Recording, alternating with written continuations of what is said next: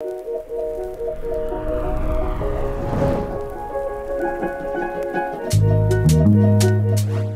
in today's video, I went ahead and bought the dBrand Real Tan leather skin for my MacBook Pro, the M3 2023 model.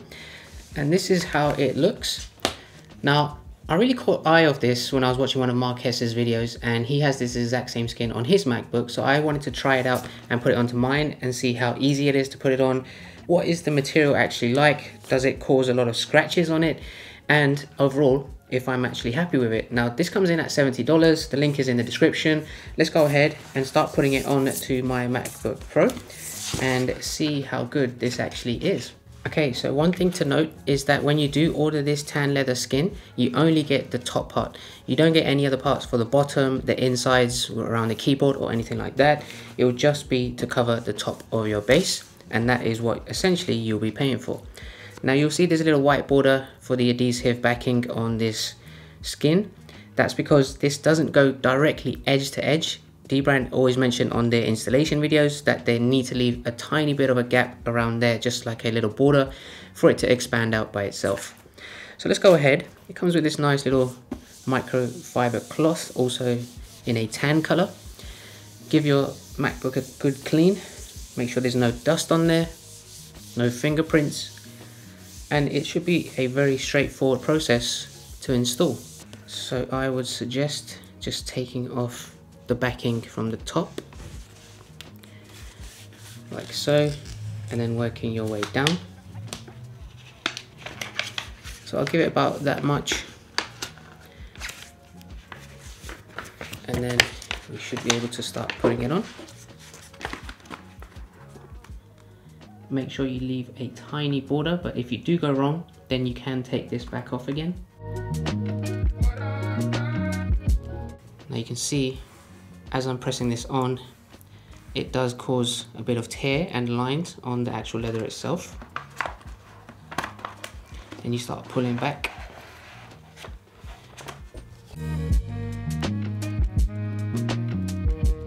So the Apple logo is perfectly aligned, which is good. And actually the leather skin is much easier to put on than the traditional vinyl skins, just because it's a little bit more thicker, it's less susceptible to bubbles. And then almost finished. There we go. First time round, everything went great. There we have it. And to be honest, I feel like this is going to get a lot more scratches onto this MacBook Pro skin just because of the material. And you can see just by putting it on, all these little scratches you can see that are embedded onto the leather are now very visible. So over time, me putting this into my backpack, taking it in and out, carrying it into different rooms, taking it with me wherever I go, I can see it getting a lot of scratches even within like just the first month of using it like that. And I feel like it's going to be in a situation where I feel like I would want to take it off after a while. And for me, that's not great to have that quality material. And in the packaging, I don't know if you can see, there's a little mark, a dirt mark just there that actually came with the packaging of the skin. This I can't take off. If I try to scratch it off, there's going to be a big mark right there, and I don't think that's something I want to do. So quality wise, it's not so great. Let's just take a closer look. You can see that. So in my honest opinion, I feel like the tan leather skins on the dBrand website are probably not as great as most people would assume. Obviously they're a little bit more expensive because of the material, but I'm going to try it out, and I will keep in touch with everyone on my Instagram on how the progress has gone and what this looks like after a month of usage.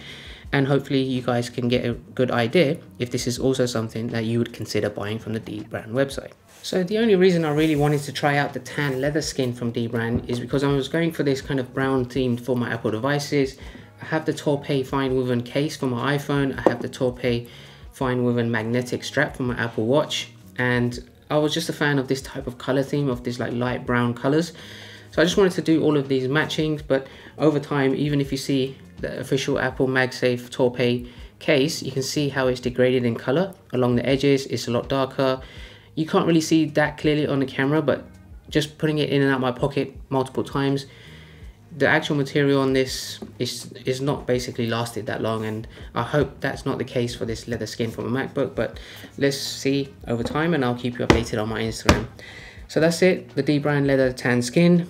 My very initial thoughts on just unpacking it and putting it on for the first time, if it is value for money, my answer would be no. I just feel like this has already started to get scratches and I've barely even touched it or even used it at all. So that's my take. Let me know what you guys think. If you do have the leather skins, maybe in a different color, drop your comments down below. Let everyone else know your experiences with it. Make sure to like this video and subscribe, and I will catch you all at the next one. Take care.